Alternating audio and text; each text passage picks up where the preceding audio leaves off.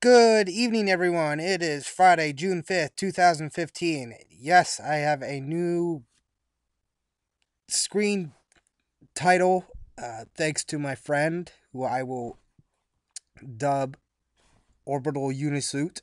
He also goes by various other monikers, and not sure if he wants me to share them, but you know who we are. Uh, you know, someone also said I'm just quoting someone verbatim. You look like an autistic piece of shite. So I guess that's another nickname moniker for him. But I'd like to thank him for making this uh, Namsnoodle podcast screen card for me. A lot better than the one I had made out of paint. But yeah, this is very cool. Some things on the personal level. My father just celebrated his 57th birthday yesterday. Happy belated birthday, Dad. I already called you, but I love you. It's because of you and Mom that I'm the person I am today. Whether I mean, maybe I'm not a billionaire, but hey, I'm trying, and I've always said I want to be the half the man my father is, and if I'm lucky enough to fulfill that, I know I will be a success in life, and no matter in any field, no matter what I do. Um, and in a couple weeks, my parents' anniversary will be coming up. They will be have been married for 32 years, or no, 31 years. Excuse me. They've known each other though for 32 years. Their anniversary falls on June 23rd, so you know it's a big month for them. And then you have Father's Day as well. So yeah, Dad, you're really spoiled this month. So happy birthday. You're gonna have Father's Day. You and Mom have always really. It seems like you really planned this out for the three of us kids. I mean, Mom's birthday is at the end of April, that very last day of April, April 30th, and then like the week after, it's Mother's Day. And then your birthday comes at the beginning of June, and then it's Father's Day, and then like a week after that, it's your guys' anniversary. So I mean, they really get my brother and my sister and I back for having this fork out, just some birthday money and some birthday cards. I love my parents; they're the best. I couldn't ask for better parents, even though there have been times that I wasn't the greatest son, but you know what? Through it all, I couldn't ask for better parents and a better father. I couldn't ask for he sacrificed so much to give my brother and my sister and I so much, and my mom gave us a childhood too. I mean, she was a stay-at-home mom, and I didn't have to go to a babysitter's. And speaking of summer, my mom, because of her staying at home, I got to stay at home and make memories. And summer didn't have to go to someone else's or go away anywhere. I got to make summer memories, play around the neighborhood with some friends. So thanks to both my parents. So I just reflect back. The kids getting done with the school year, just always thinking back.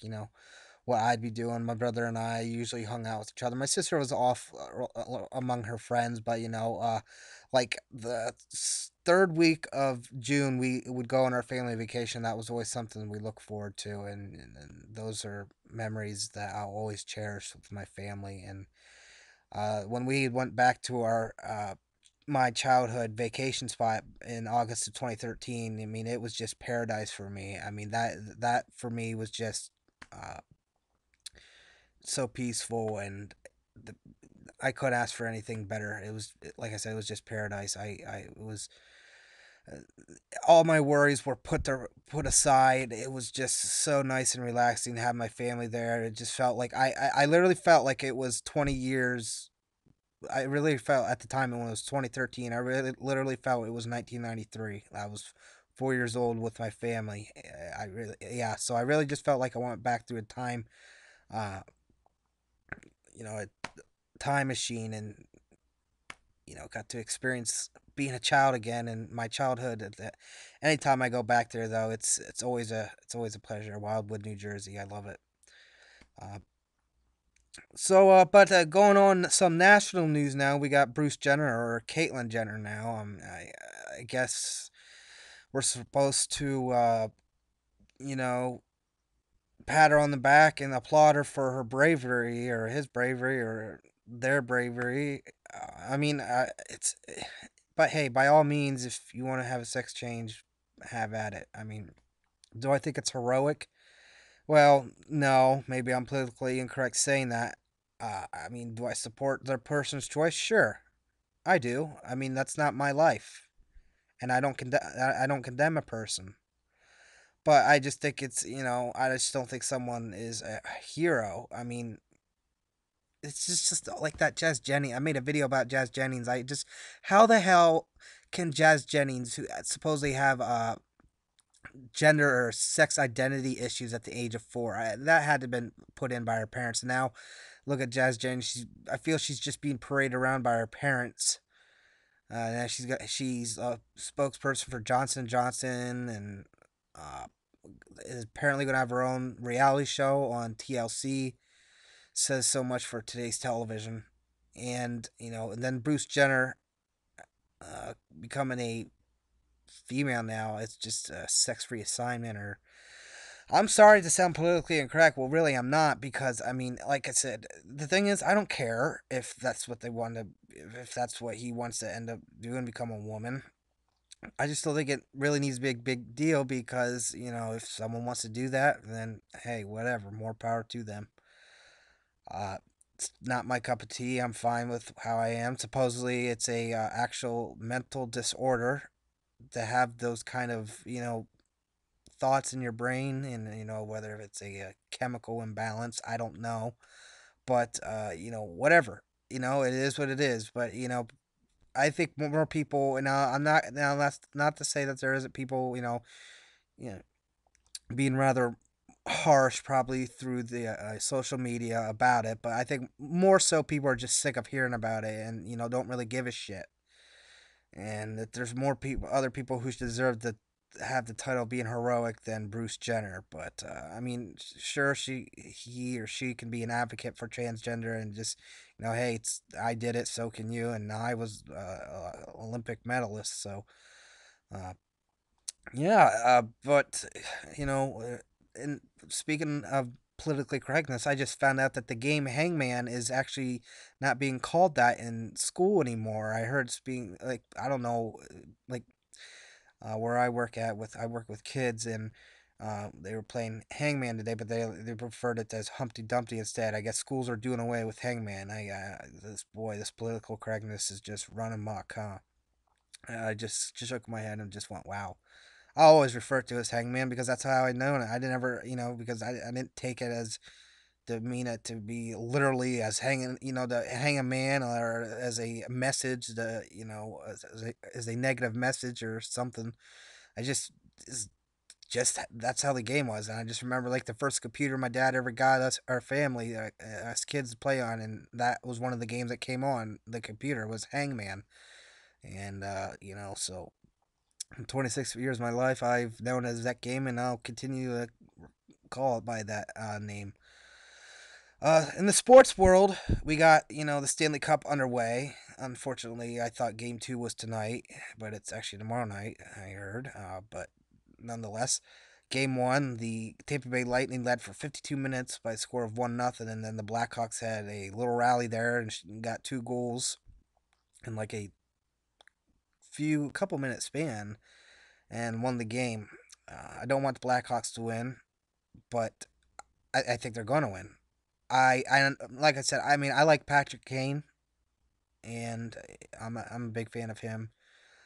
You gotta give credit though to the players like Jonathan Towns, Patrick Kane, and it's nice actually to see Anton Vermette. I always thought he was an underrated third line center guy. It's nice to see, and he got one of the goals scored there. And it's nice to see a player like that. But the Blackhawks have won 2 Stanley Cups in the past 5 seasons. Uh, so it's just, unless it was my team, the Penguins, yeah. And also, it just goes to debate that their 2 stars, Patrick Kane and Jonathan Towles, are better than Sidney Crosby and Evgeny Malkin. And See, you can make the argument, well, they were they won their second cup in a strike shortened season, but if they win the cup this time, they'll have three altogether, and it's like, well, that kind of solidifies it. So, that's kind of another reason why I don't want the Blackhawks to win. Sorry, Blackhawks fans, call me a bitter asshole. I don't mean anything personal of it. I mean, I love the players. I respect their ability. Like I said, I'm a big Patrick Kane fan, but I just don't want them to win. I just don't want them to, because I mean, I'll have to. Hey, Blackhawk fans, I'll be willing to admit your guys are at least under, as a team, are better than us. Individually, I don't know how you measure someone neck and neck, really. But I mean, guys like Jonathan Towns and Patrick Kane have stepped it up. Marion Hossa, it was so funny because, we got him at the Penguins got him at the deadline in 2008, and we went to the Stanley Cup final, lost in Game 6. We offered him a 7-year deal, and he rejected it to sign a 1-year deal with the Red Wings because he thought he'd have a good quick chance to win a Stanley Cup, and he didn't want to he wanted a Stanley Cup, I guess, and he just wanted it. He thought he had a better chance with Detroit, and so that was the story there. And then they remet in the finals the following year, and it was sweet revenge to to beat Hosa, and someone put a YouTube video together, Marion Hosa, like uh, they sometimes the campaigns of what they do every year for the Stanley Cup, and is this in 2009, it was is this the year, and like they showed the Penguins picture of Sidney Crosby comes out of the picture, and he says uh this is a tough one, getting the close to the cup and not winning it or something. And then he at the end he looks at the background and everything. He goes, "I never want to be in this photograph again." And the person edited it to, and they focused away from. Well, really, that's what the original video is. The person who redid the video, they focused on Marion Hossa, but with Sidney Crosby's voice in the background, but they focused it on Marion Hossa. And then after it was done, the song by the Rolling Stones, "You Can't Always Get What You Want," and with everything, with Marion Hossa, it showed him, just in complete disgust again. He picked the wrong side, and he, and it was just beautiful. And I just remember people in the crowds in the streets were chanting, "Fuck you, Hossa! Fuck you, Hossa," after we had beaten them. But next year, the following year, the Blackhawks won, and Hossa had signed a free agent deal with the Blackhawks, and he finally got his cup. Then he got his second cup in 2013, and he's probably well on his way getting his third cup. So it's almost looking like the joke's back on us. But wow, what a whole, you know just a big storyline there, and now how what it's become and how it's all unfolded to this day. And Um, I think, I mean, the Lightning are definitely talented offensively, very much so. I think they can win at least two games, but I just think the balance that the Blackhawks have is might be just too hard to overcome. Uh, but we'll see. I mean, the Lightning have home ice, but I mean that doesn't necessarily mean anything. Ben Bishop, though, has been better on the road than at home. In his goals allowed average or goals against average. Uh, But I mean, he didn't play that bad of a game. He just, the Blackhawks caught fire late, and we'll see what goes on from there. In the NBA Finals, we have the Golden State Warriors up 1-0, and it looks like it's gonna be LeBron's gonna have to do it all himself. Kyrie Irving something with his kneecap. Uh, he's gonna be out 3 to 4 months, so he's already lost Kevin Love, and now he's without Kyrie Irving. Now it's LeBron James all by himself. Uh, I wasn't the biggest LeBron James fan. I already had mentioned this in the previous podcast because of just how he about to get his two championships. Had he stayed in Cleveland, it would have been a different story for me.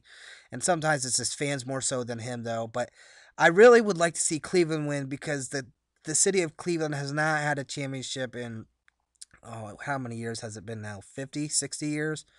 And I'm a Cleveland Indians fan, so I sympathize with the city of Cleveland. I can understand their pain and frustrations to go without a to go that long of a drought without a title for the city. Trust me, I was heartbroken back in 1997, as I already mentioned in my previous podcast. Oh God, boy, it was just I was just numb that next morning when I woke up and they found that they had lost and they blew their 2-0 lead against the Florida Marlins, now the Miami Marlins. But it was numb. I just didn't know what to do. I was just in disbelief, just like this really sucks. I mean, sure, it's just sports, but your sports team, you represent. Uh, what else is going on? Oh, supposedly beginning Malkin, what those damn trade rumors are him not being happy. I don't see him leaving Pittsburgh. But supposedly, Mary Lemieux and Burkle, I believe the other owner, is looking to sell some part of the team. But even if they sell, they still want to have some sort of part of ownership, I guess. So I'm not sure if they're selling it uh, like all 100% away, but they might just want to give some duty to other people. So that might uh, you know, turns a player away and just make them feel uncomfortable, with change, So I can understand that.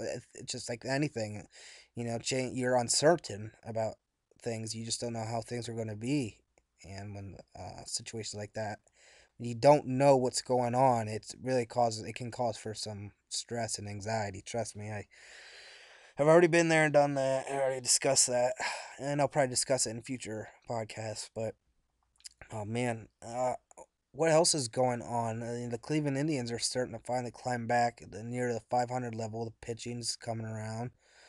Uh, yeah, if you're in the background, what I mean, I mean, I have been going through again more anxiety. Back on a personal note, I have my trip tomorrow. I'm heading out to Washington State to see my sister, my brother-in-law, and my nephew, and I'm excited for that, but also a little nervous for that.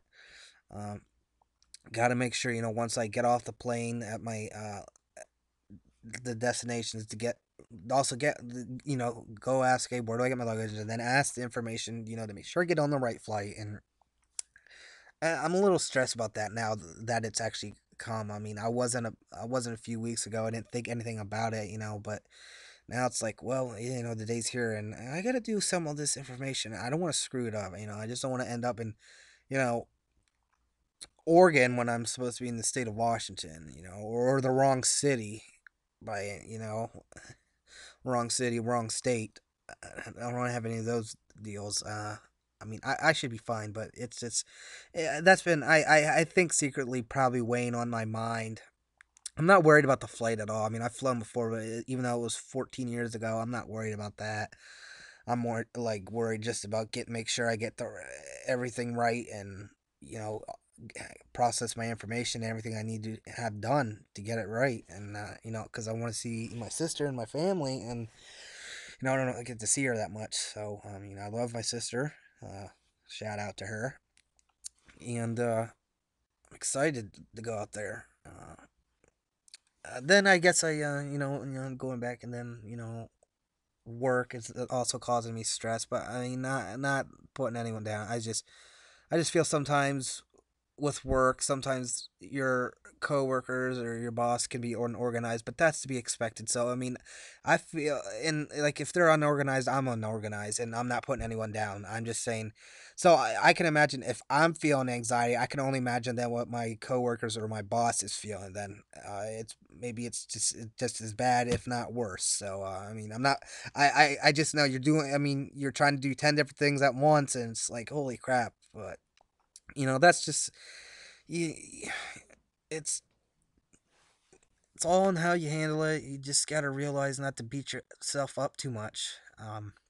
It's one thing I'm still trying to learn, day in and day out, how to handle. I mean, I'm trying to learn more. Just reading books on psychology. I just like to read about the mind, how people react in some certain situations if they have mental conditions. That just I'm talking about anxiety and uh, any of those type of disorders. And it's tough. And I mean, my anxiety. I had a little minor anxiety attack the other night, and I'm not trying to have anyone feel sorry for me. I'm just trying to, anyone out there that might be listening or that has anxiety, just trying to relate to them. You're not alone.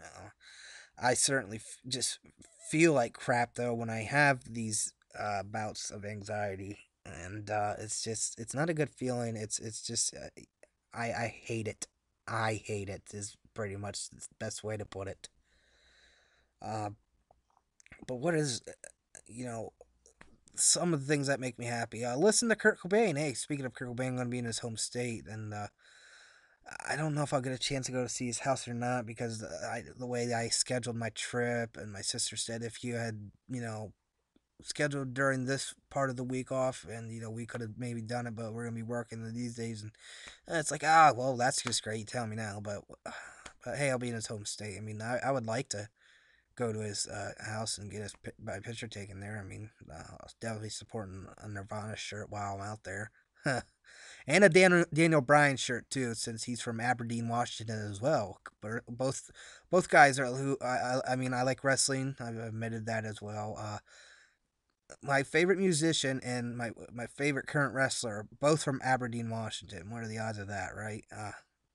Interesting. I mean, I just Daniel Bryan is just he's like the underdog that overcame all the odds, and it's just I try to relate myself to him because he's not the biggest guy, but he still got the main event WrestleMania and win the title, and be that guy for them, and that's how you should want to be for yourself. You want to be that person to represent uh you know your family, your friends, your job, in a positive manner too, and you want to be able to share that with others, and you want to be able to not only share that but pass that along, and give that positive energy and vibe to others, and people will want to be around you more, and that will make you more successful.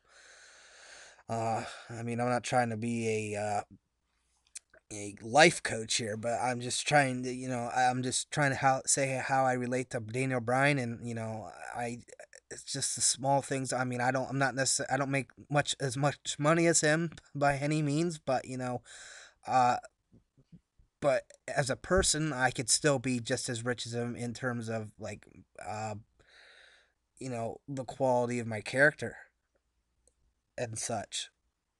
So I mean, that's what I got to strive for, and that's what everyone should strive for. The money isn't everything. Granted, yes, it is good to have. Not gonna lie. I mean, that's sometimes the source of my stress too. Just I mean, I don't have money issues, but I just don't have enough money just to make me feel at ease more often than as I would like to be. But it's if my dad always said, if you're a liar, if your word's no good, then you're no good, and your name is uh, when you're born, the name the last name you have is like doesn't have any marks on it. It's unmarked, and what you do with it is up to you. And if your word's no good, then you're no good. Your name's no good. Everyone knows, if they say be like, oh, well, Leighton Harmon. Oh, well, yeah, Harmon, not a good name. Yeah, he does. He stole my. I'm not that I'm not. I didn't steal mine, but I'm just saying, or that guy.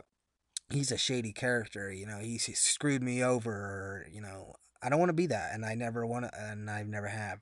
I'm not saying I'm a perfect person by any means, but I honestly I do the right thing. I know that's probably hard. That could be hard for people to believe, but uh, if someone had $100 bill sitting on the table while I walked in their house and they weren't there, I wouldn't touch it. I mean, it's not mine. I don't care how much money. If I worked, it's just that's just the type of person I am. Thank my parents for that. It's a blessing and a curse, I suppose, whatever which way you want to look at it. But no, it's just you can count on me to do something. I mean, if I need help with trying to do something, I will ask someone for the help. But I mean, if you need help and I know how to do it, or be like, hey, I'll try to get this done. I'll do my best. That's all. I'm not gonna let you down, and or I'll give everything I got. Uh, what else is going on? I mean, I guess I'm going out to a splash park, and I was like, oh, water park, oh, that'll be fun. Like, one of my sisters, she's like, no, no, splash park. So like, there's a difference between water and splash park, just to let you know that. Uh, I don't know how many minutes I'm going on now, but oh man, what have we talked about, and like how it's. Boy, I don't know what. See, sometimes I wonder why I can title these, because I just talk about whatever, whenever, what's going on in the news world, such as Bruce Jenner, that whole fiasco, and there'll probably be another one pretty soon, with the next headline. But this should I want to go back on LeBron James because there's so many people, there were so many articles about debating I'd take LeBron over his Michael Jordan, both in their primes or whatever. Or LeBron's better, or Michael's better.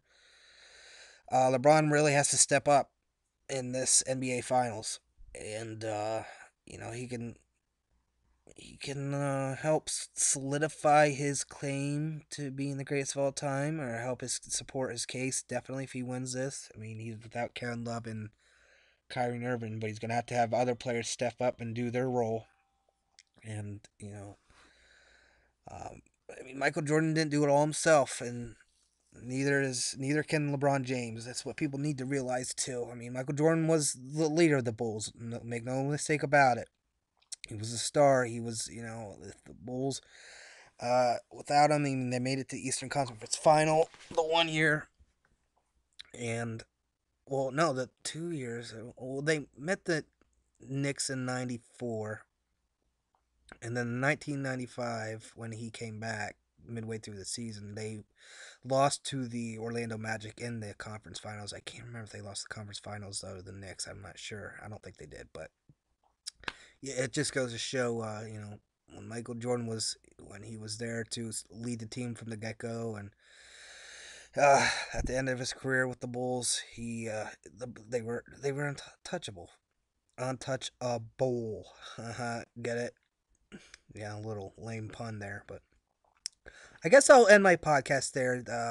Again, hope you enjoy. I hope you enjoyed it. I will leave a link in the description to my Facebook page and my Twitter account, so you can follow me on there and get the latest updates of if I when I post a new video, a new podcast, or if I just share some funny photos from other Facebook pages and such, or Twitter. You can catch me on there, just talking sports or anything. You'll follow me on there if you feel free. Like I said, I'll leave the links in the description to this uh, podcast, and you can check them out. So with that said, as always, I'm Nam, and always use your noodle.